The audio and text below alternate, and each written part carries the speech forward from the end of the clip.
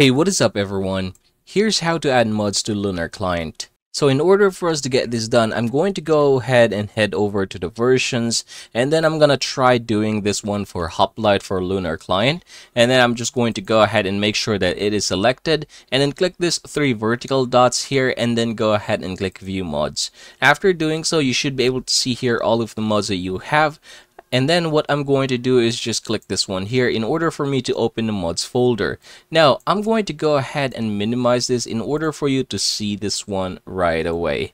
So what I'm going to be adding is this entity calling. I'm going to go ahead and add it here. And as you can see, I don't have that in here. So there's no E in here, but it's just going to be very simple. I'm just going to drag this one here into the mods folder just like so. And after doing so, you should be able to see it being applied in here. And as you can see, it has been enabled. If it isn't, you can just go ahead and click this one in order to enable it. After doing so, you can just go ahead and launch the game, and that is how you are going to get this done, everybody.